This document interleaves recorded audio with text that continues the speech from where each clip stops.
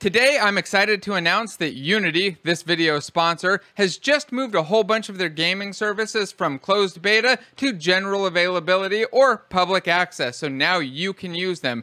In this video, I'll explain what those different services are, how they work, and let you know which ones are going to matter for your game or which ones your boss is going to care that you know about. To get started with gaming services and follow along on your own, just go to dashboard.unity.com. Once you log in with your standard Unity account, you'll be able to see all of your existing projects and explore the services available. The first service I want to talk about, I think, applies to just about everybody, and that's Authentication. If you have a game where you're saving any sort of state off remotely, or you're doing any sort of multiplayer stuff at all, you're definitely going to need Authentication. In fact, if you're really going to use just about any of these features, any of these other service features, Authentication is going to be an important part to implement first, so that you can tie all of the things back correctly to the specific user. The authentication system allows for anonymous authentication, so you can log in without having to set up an account at all if you want, but they also support the different SDKs for actual authentication systems that you would want to use. Things like Steam, Apple, Google, and what was the other one? Steam? Oh, Facebook. Implementing the third-party SDKs is extremely easy, and you can pull in whichever ones you want at whatever time you need. So you can start off with anonymous authentication, and then bring in Steam, Apple, or Google, or Facebook, whichever ones or ones you want. Bring them all into your project without having to make it too complicated, and allow Unity to do a lot of the heavy lifting for you. Once you've authenticated your user, you can let them get into any of the other Unity services. Now let's talk about some of those other services and which ones may or may not apply, because again, authentication really applies to everybody. These services kind of split out depending on what it is you're building. If you're building a multiplayer game, then things like the lobby and Netcode for GameObjects are going to be very important. If you're not, then we'll talk about some of the other things that will be important to both multiplayer and single player developers in just a moment. Let's start with the lobby system. The lobby system allows you to put together players and put them into matches. So you want to do some simple matchmaking and you want to allow them to create their own game. The lobby will do that for you. They actually have a full-fledged sample that shows you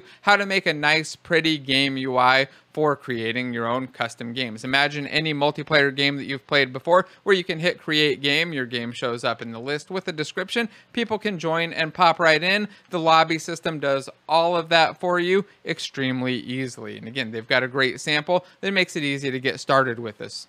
Once you've got your players into the lobby though, and they've selected the game or the match that they want to join, now you've got to deal with connecting them, and that's where the relay service comes in. The relay service allows you to connect players that might be behind some sort of network security, some firewall, or just in their local home network.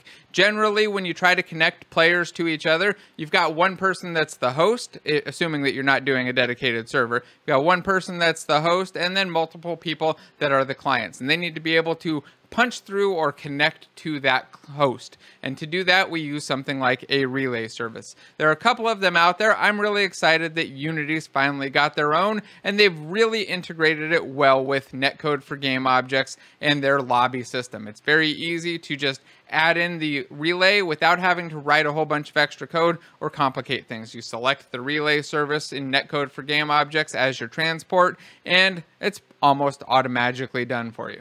So what if you're building a single player game? Do any of these services matter? And if so, which ones should you take a look at? Well, the answer to that is yes, and I will share with you. The first one that I think can be very useful for a single-player game developer is the cloud save functionality. If you want to save off your player's state and you want to not just have it be on their local system, you want to save it remotely, cloud save makes that extremely easy to do. There are a couple different scenarios where you might want to use something like cloud save, like allowing players to just switch between devices if you want to save off whatever their state is, their little character data, assuming that it's not too huge. You can easily just drop that into a key value pair in Cloud Save and pull that up on another system. And if you really want to prevent cheating, you can even go a step further and start implementing Cloud Code. Cloud Code will allow you to write your own code that runs on some web services or some remote services. It reminds me a lot of AWS Lambdas, if you're familiar with them. You can write a little script and then have your game call against that remote code. This is great for doing things like keeping track of the server over time, keeping track of whether or not players have used or redeemed something like a coupon. They actually have a couple really good examples with example source code in the Cloud Code documentation. I'll make sure to link those down below. But it seems like a very interesting way to do something that used to be quite a bit more difficult, and I'm pretty excited about it myself. If your game's a bit bigger and has things like inventory and an actual economy, maybe you've got player items that they can actually buy for real cash, then you're going to want to check out the economy system as well. The cloud save system allows you to do those key value pair savings, but the economy system is a full-fledged inventory, purchasing, and management system. So you can keep track of your players' items, make sure that they're not losing money, that everything is working right, and have a nice full built system around it instead of having to try to hack and build it all together yourself. The economy system allows you to create virtual currencies, use real money, and then create items that your players can buy with this real money or virtual currencies. It allows you to keep track of all this, again, without having to do it yourself and without having to keep all of the logs of which item belongs to which player. I've built that all myself before. Trust me, you don't want to do it. It's much easier when it's all put together for you and nicely wrapped up.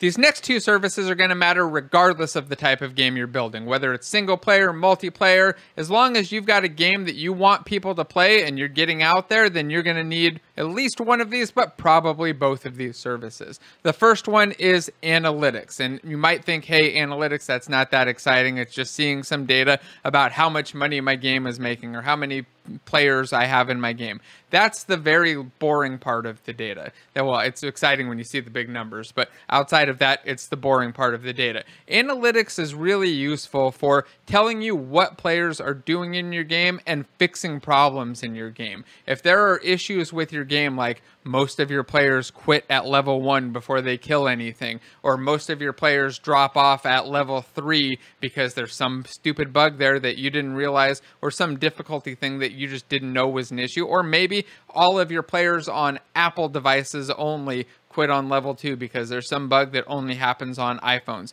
It's really important to get analytics into your game, and it's really easy to do. You add a single call whenever you want to log something, and then a lot of things are just kind of automatically logged, and you can aggregate all of that data up into useful stuff without very much work. It's really easy to just drop in analytics, start logging out as much useful info as possible, and then make some really good decisions off of this. All of the best companies that I know that make games really invest heavily in their analytics and making sure that they're doing things that their players both like and will continue to pay for. And I think that it's an important thing for you to put in your game as well, especially given how little work is involved in setting it up and how much the payoff can be.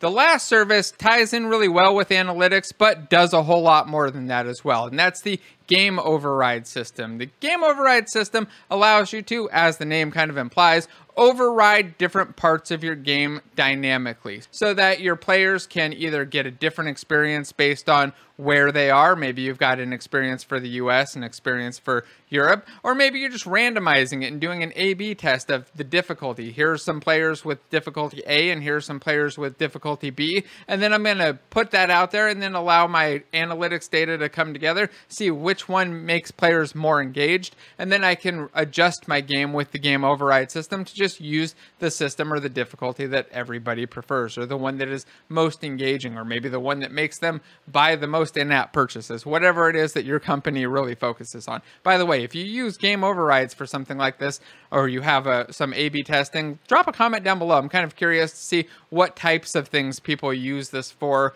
outside of all of the ideas that I have, because I'm sure you could probably inspire people as well with some of your really useful uses for this stuff. So you can modify not just the game design or the game content and the difficulty, but you can even swap out the economy here. So you can have different virtual items, different currencies, and everything else based off of this game override system. I think that it's extremely powerful. It's kind of the next level, way above what remote config used to just provide. Now it's that plus a whole lot more. And I'm excited to start pulling this into my games and doing some analytics and A/B testing to see what it is people like and try to make things more fun. Because for me, making games, the coding part is easy. Making them fun and interesting is always quite a bit harder. So having tools to make that easier on me and make it so that I can actually be successful with it is extremely helpful.